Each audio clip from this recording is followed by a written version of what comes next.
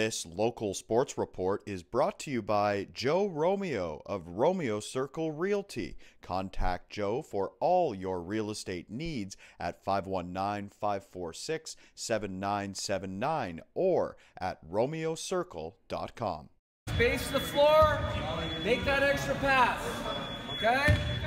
14 years and going strong. The annual St. Benedict Summer Basketball Camp is taking place this week with over 150 players from grade 1 to 9 hitting the court in Cambridge. It's about our concepts here of team play and how you behave in games and sportsmanship and things like that.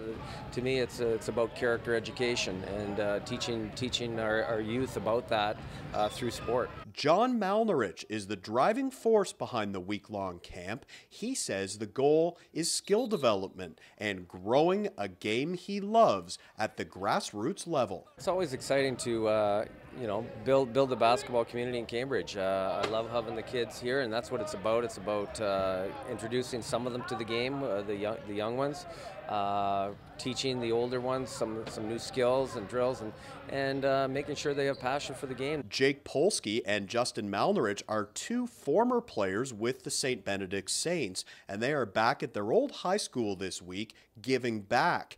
We're going to drive in, land on 2 feet, but this time before you finish, I want a really good pump fake, okay?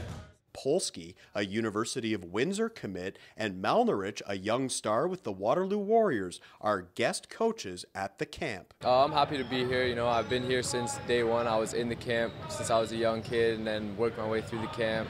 Became an instructor all through high school, and then it's good to be a coach now. It's important to be able to give back because I think a lot of these kids, I was in their shoes, not just the rep players, but the kids who are just learning to play basketball, because this camp is where I really started loving basketball. The most important thing that they could probably learn from me is just determination and perseverance through any tough time they may have with this sport or anything in their life.